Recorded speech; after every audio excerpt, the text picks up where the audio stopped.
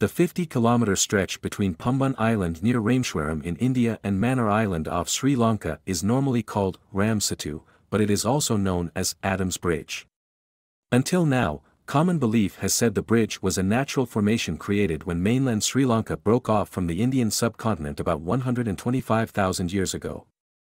According to ancient Indian legend, King Rama built a bridge between India and Sri Lanka more than 7,000 years ago. Satellite imagery shows there are formations in the area, and scientists now say the limestone shoals were deliberately placed by humans, not nature. The researchers claim the rocks used for the ancient bridge are 7,000 years old, though the sand bar is only 4,000 years old. Some scholars believe the ancient text referred to a time 5,000 years ago. At this point in history, building such a long bridge would have been a superhuman achievement. The creation of the bridge is in itself a mystery.